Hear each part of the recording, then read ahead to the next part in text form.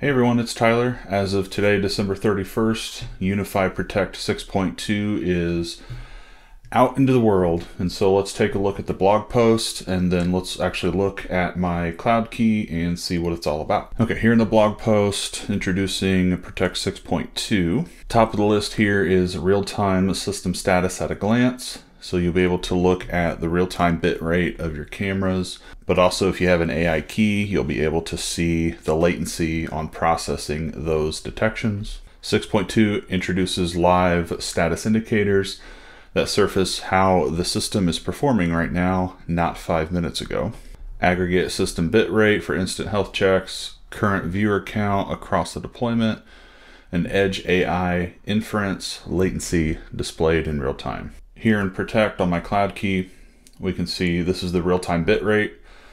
So this is combined bit rate of all camera streams sent to your console locally. So all the cameras, this is the bit rate that they are going over the network. And my cameras record all of the time. So essentially we're recording 35, 38, 40 megabits per second. Here's a site that has 37 cameras total, 31 of them are 4K. And right now you can see that current bit rate, 370 to about 300 megabits per second, depending on what's happening in the footage. But we can see here the edge AI latency. So our average latency is 10 seconds, max latency is 31.5 seconds. And we can see on this graph how many detections were queued, detections processed, and the average and max latency. So as you go throughout the day, you can see the detections. Looks like 133 detections between that time. Now I have noticed the AI key spot is gone. It used to show your AI keys. I have 3 of them on this site. It used to show them around here, but I don't see them anymore. So this graph is probably replacing that. Next, the granular admin permissions. So admin management has been rebuilt to give teams precise control without friction, camera level permissions per administrator, clear separation between management and view only rights, easier delegation across large or distributed sites, and customize roles specific for your organization. Back on my cloud key here, if we go to admins and users, we can see the accounts I have on here. So if I click on this account and go to settings, now I'm able to choose what cameras this person has access to. So if I come to custom, I can now see all of the cameras and I can choose full management, view only, or none. Back when Unifi Video was a thing that you could host on your own servers, this was built in, and I liked it because I could give a person access to certain cameras, but if they didn't need the whole site, then I could choose that in the settings. So I'm glad this is back. This is useful for me for sites that, let's say they have 40 cameras. The front receptionist only needs to see certain cameras. They don't need to see every single hallway, every single exit. They just need to see the cameras that pertains to their area. So now I'm able to choose if they have full management or view only, so that way they can't go back through footage, and then of course none, so they won't have access to that camera. And looking here at the video that Ubiquiti has posted on their blog, it looks like you can specify per device as well. So you can select what admins have control over what on every device. And next we have the system log. So it's showing cleaner and faster audit logs. System logs continue to mature with a focus on usability during investigations. Improved audit log filtering, faster review of access and configuration changes, and reduced noise for clear forensic analysis. So logs was already great. They made huge improvements in 2025, and it looks like they're adding even more to it. So we can drill down by severity up here, and then you've got all logs, detections for animals. So you can see person and animal detected in the backyard 2 times at this specific date and time. You can also do per device. So if I wanted to see doorbell light here, recording clips, so I opened a recent detection from the doorbell at this time, This is when I updated the camera today. Doorbell has recorded an animal 2 times, has recorded vehicle 6 times. It showed that someone rang the doorbell this time. So it's great that it keeps a whole history of everything that's happening with your system. You can also search by admins. If I come up here to audit, so now we can kind of audit like admin activity. So we can see the type here, accessed, protect access from the web. So that's me, I accessed Unifi Protect from the web, and gives you all of that data as far as how long it was accessed for and the date. You can search by device settings, recording clips, system settings, and again, devices. So if we go to backyard, it shows that I opened up a recent detection. And you can see in August, I updated the smart zone, and then I opened up the recording settings. And you can see here, my pool stream looks like it was having some issues, and then it reconnected. I'm using an old M2 bridge for that from Ubiquiti. So one day I'll get the device bridge out there in the barn, and that way the pool camera will be a little bit more stable. Anyway, so that's new logs. 6.2 introduces a new integrations framework for retail, starting with native support for Shopify and direct camera to point of sale terminal pairing. So essentially, if you use Shopify at a business, you can assign cameras to point of sale systems, and all of that will also be logged as well in Protect. And so if there's a transaction that you need to recall the footage for, you don't have to try to find the time that happened.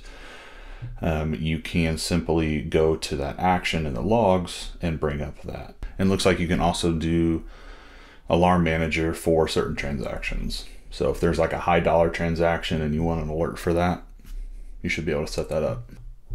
Next, a smarter timeline experience. The timeline has been refined to add context and reduce time spent searching. Synchronized gallery view across cameras, real-time weather context layered into playback, and better situational awareness during review. So looking here at the video for the timeline, if you look closely on the left side, you'll see all of the cameras are moving in this timeline as the person is searching that timeline. So that way you'll be able to see everything going on. Let's play it again. So you'll be able to see everything that's going on the cameras that are on the screen. Even though you're looking at one, you'll be able to look at all the other cameras and what's happening as well. And then now the time and weather is kind of baked into the footage. And so as you're replaying the footage, it will show the time, but also the weather at that specific time. Next, detection exclusion zones. New exclusion zones allow teams to ignore detections within defined regions of interest, allowing for reduced false positives in busy scenes, more accurate alerts where they matter, and simple configurations per camera. And we see here exclusion zone. Ignore detections in this area used to suppress false positives or unnecessary alerts within a smart zone.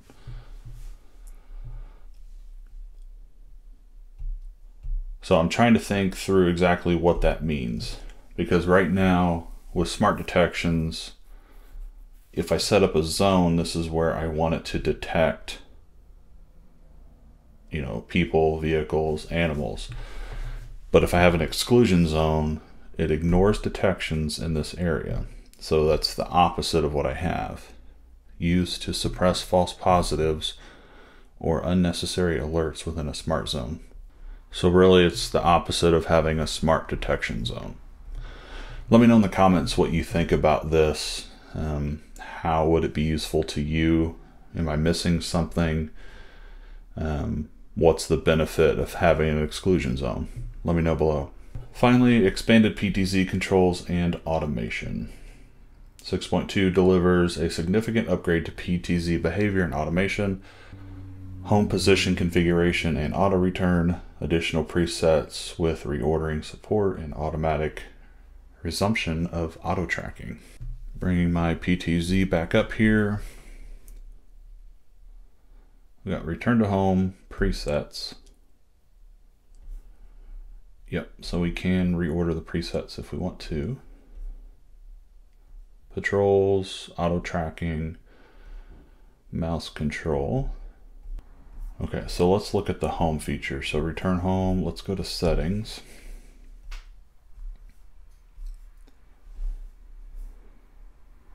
Home view, okay.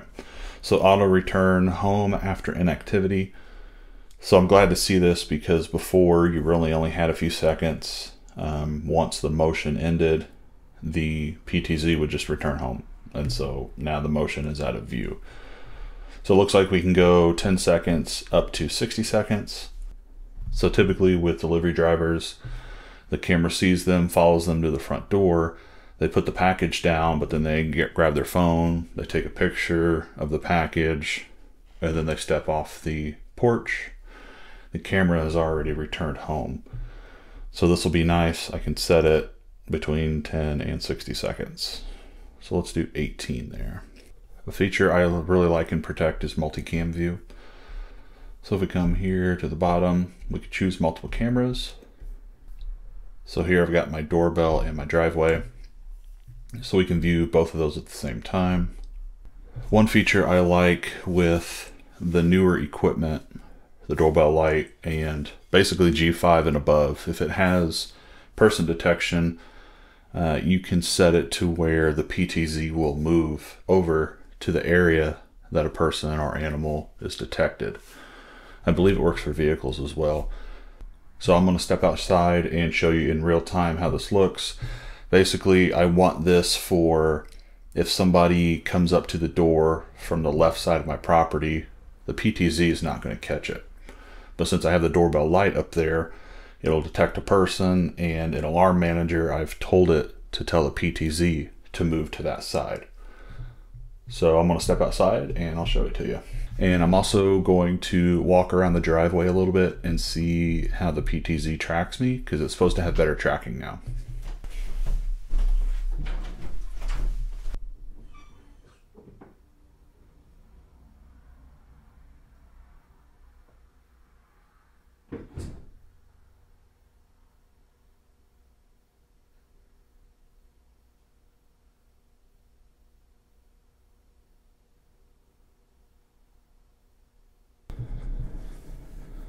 Okay, so I'm back in. My wife was asking me, what are you doing? Science. Anyway. Okay, so let's watch this back. I'm trying in high quality, but it seems to be buffering, so we're going to do automatic. Okay, so as I'm coming out of the front door, doorbell detects a person, moves the PTZ over, and then it tracks me. I am styling, that's for sure.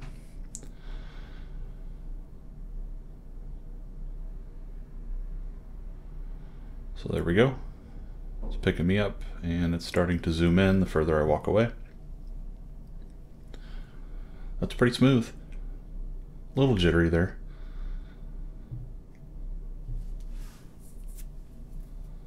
Zoomed out, not quite sure why, but looks like we're going to zoom back in.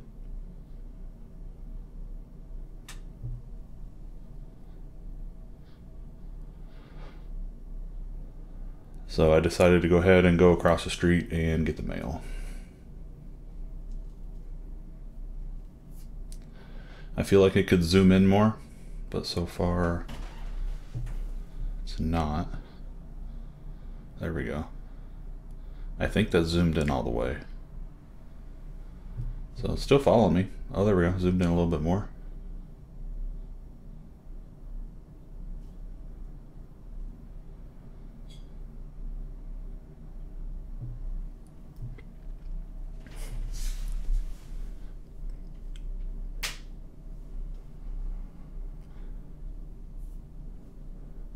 I mean, that's great. That's super smooth.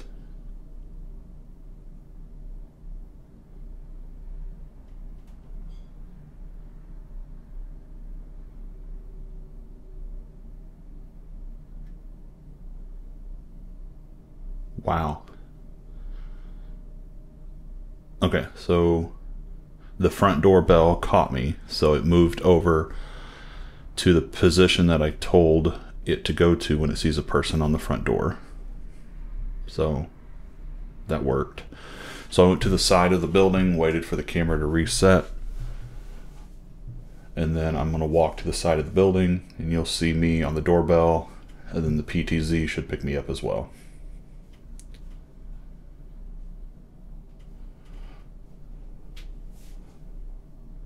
So I'm in frame now, and the PTZ moved over.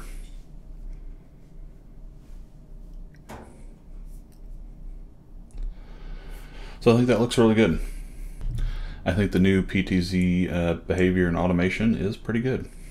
And there you go. That is Ubiquiti's Unifi Protect 6.2 update. It is in release candidate. So one note that I'll make, after I did the update, I was having some stability issues with cameras dropping, and then Protect was going into auto recovery mode. So I did stop Protect and restart it, and so far it seems stable. This does happen from time to time with updates from Ubiquiti, and so if you are experiencing some weirdness after the update, you can either restart your whole Cloud Key or Dream Machine, whatever you have Protect running on, or you can just stop and restart Protect on that unit, and it seems to be stable. I thank you all for checking out my video. If you haven't subbed, please consider doing that. I'm hoping 2026 is going to be a big year again for Ubiquiti and for tech in general, and I plan to make some more videos. So thank you all, and I'll see you on the next one.